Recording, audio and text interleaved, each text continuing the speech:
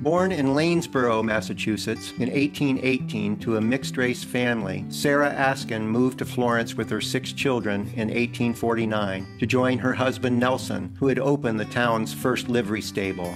In 1850, 2 other black families are listed in the household with Sarah and her children. The presence of Louis French, a known freedom seeker and former slave who had married Nelson Askin's sister Eunice, and Henry and Susan Freeman, who had perhaps chosen this surname common among self-emancipated former slaves, shows the freeborn African-American woman, Sarah Askin, providing housing to freedom seekers and their families. She was an active member of the Free Congregational Society and the Ladies' Industrial Union, presiding at the head of the table at its public suppers.